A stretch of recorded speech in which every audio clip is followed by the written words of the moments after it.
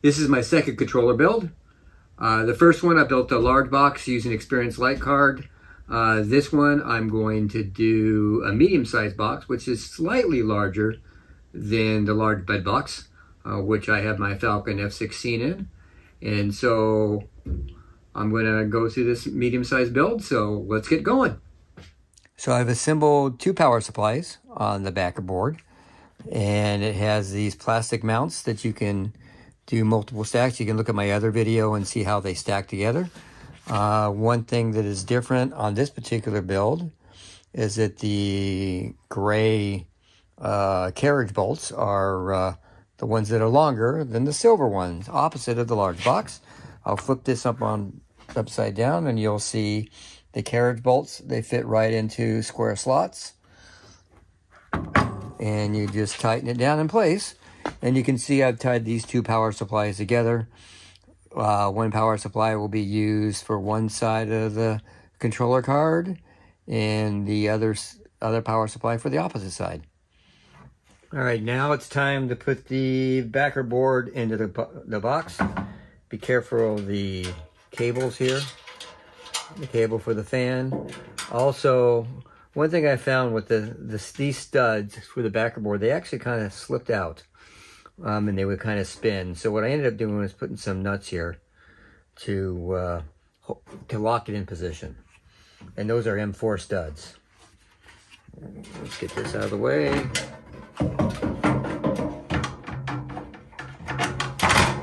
All right, there we go, all slapped in place. So now I'm going to install the kit came with some of these M4 nuts. They have the nylon in there to prevent them from backing out. I also like to put in some washers. I had bought a set of M4 washers, so I'm just going to go through. It's a little tight in here with my hands to get all the washers and everything in place. So I'll just go pop them in place here.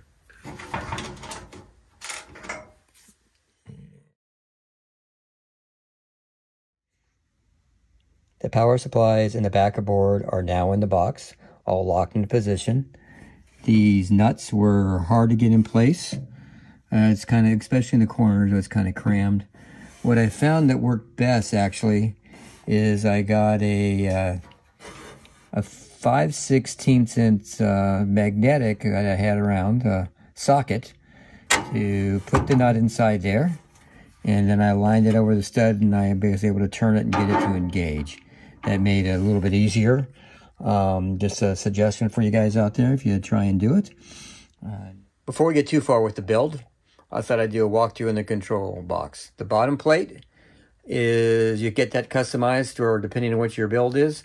This one has 16 outputs. It has outputs for Ethernet cables, as well as 2 power supply.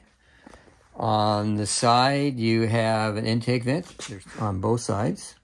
And then the top, it's kind of got like a mushroom top, and it's got some vents that point down, and that is the exhaust for the fan. There is the 12-volt fan for the exhaust, and that moves the air as it rises up. It gets hot air rises, it gets pushed out by the fan and comes out the side vents. The front of the box has a lock on it. It uses a special key with a triangular inset for the key. The back of the box has some mounting holes that are threaded. They're to install these brackets that you can then use a clamp to wrap it around a pole. There's the screws. They came in installed, the screws. I took them out so it was easier to put the backer board for the power supplies in. It was kind of causing it, they stuck up a little bit and was getting in the way. These holes in the back that are threaded, like I just said, gives you some options for mounting this. You can use the included brackets with a strap. You could attach something to those brackets. You could also put a piece of wood with some holes in it and use those holes to lock the piece of wood and come out on the side and mount it somewhere more easily. So it gives you lots of options. I like the approach.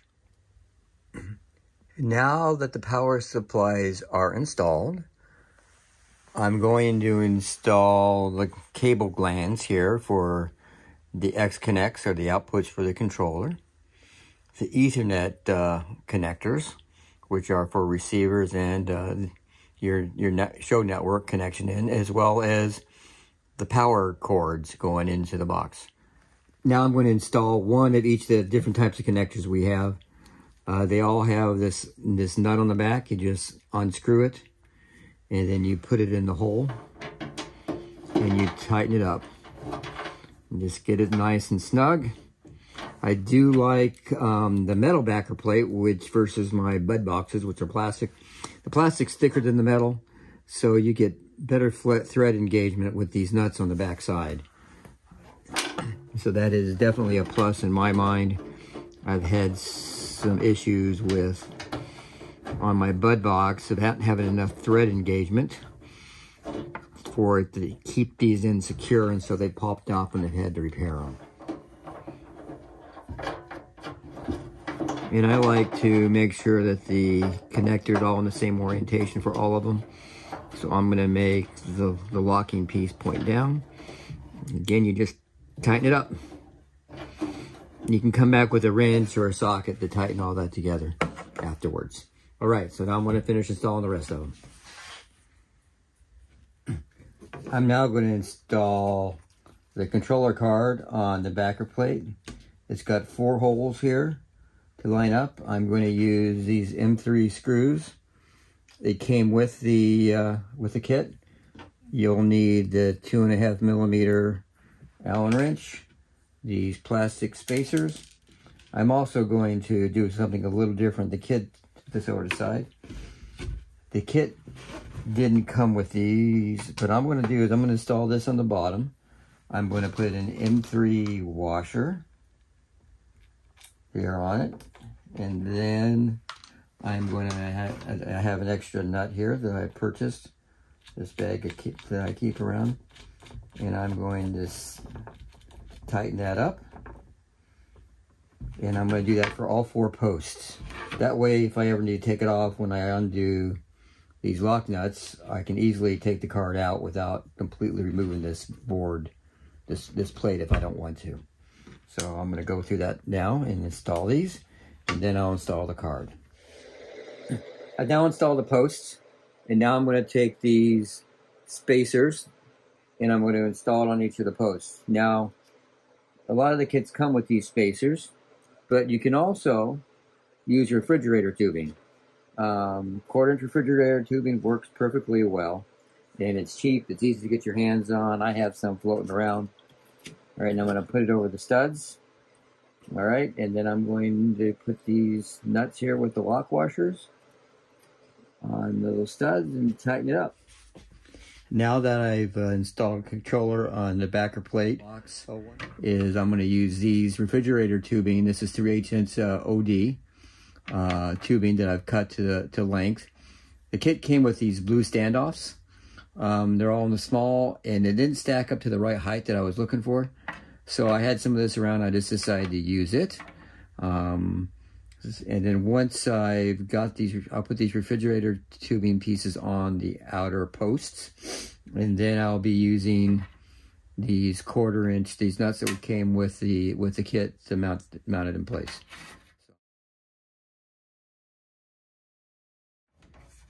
When I cut these to size, I measured these studs here, because that's where the whole backer plate's going to sit. So now I'll take the plate and I'll put it over the mounting holes here. And so now I can go through and install the nuts. I'll take DC power off of one power supply, run it to this side of the board, and another run to the other side of the board. That way I have power coming in to each half from 2 different power supplies. And I'll probably remove the backer plate out to put those wires on and put them back on. And then I'll do the Ethernet cables as well. I'll build those myself and cut them each so they're nice, just the perfect size. You can buy them off Amazon or wherever, the Ethernet cables, and coil them up. There's plenty of room. It won't cause any issues. And then we'll run the X connects and run them to each one of these terminals. I've wired in the Ethernet cables On the controller card, there are the 2 DMX, the 2 long-range receivers, and the network cable, all wired up together. Go into these Ethernet pass-through connectors. This is the back of my temperature controller card. You will see the VCC connection and the GND, the ground. Those are connecting to my power supply, directly below the controller here. And then the S1 and S0, those are dry contacts, a switch that connects to the fan. So what I had to do, since they're dry contacts, which means there's no power flowing directly from the board to it, I ran the red, the positive voltage, and the jumper cable in the same. And so I went from, the jumper cable goes from the positive voltage to the S1 port. And then on the opposite, on the S0 port, I connected in the fan line, the red line for that. And then the black from the fan goes into the ground cable, as well as from the ground on the power supply runs into the same port. And that gives you the ability to turn the fan on and off and controlled by temperature. And that little connector right here that you see, that is for the temperature probe, which I have mounted right here, which is towards the top of the container. There you go. And I've mounted it using, I'll flip this out of the way. There's a back plate. I just used double-sided tape and stuck it to it. And I'll flip this around and put it in position. Then I'll demonstrate for you how it works. You have this button here, which is the set point. I'm going to hold it down. And now it's flashing. And this display right here is for the set point. I'm right now at 61 degrees in my shop. I'm going to run the temperature below that. At 63, I need to go down a little lower. I'm down to 57. I'm going to hit the set point button. Locks it in. And the fan is now starting up. All right, and if I take the temperature, and actually another thing, I'll see this little light here turns green. Now, if I change the set point now and I bring it up, let's bring it up to 63.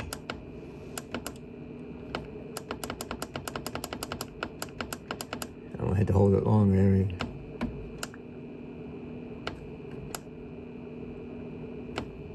63, I hit set point, and you saw the red light.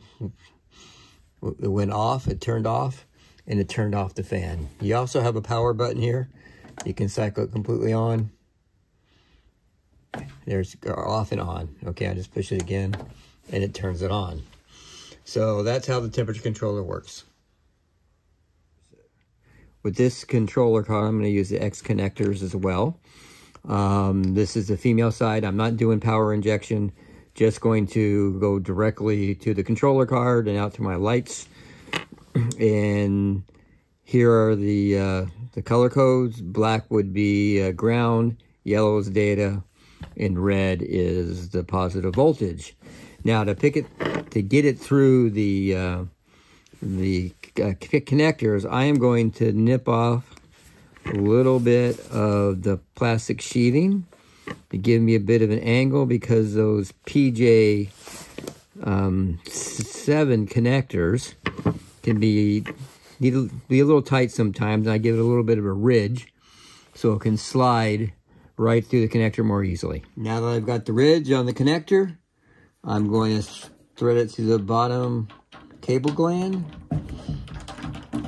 and now I'm going to direct it up on the back side so I can put it in to its connector. Now I'm going to wire in the pigtail directly in a controller card.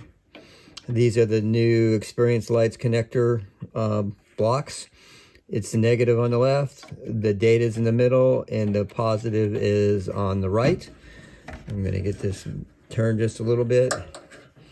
We'll do the negative one first. You take a screwdriver, you push down the terminal block, and you slide it in place. There you go.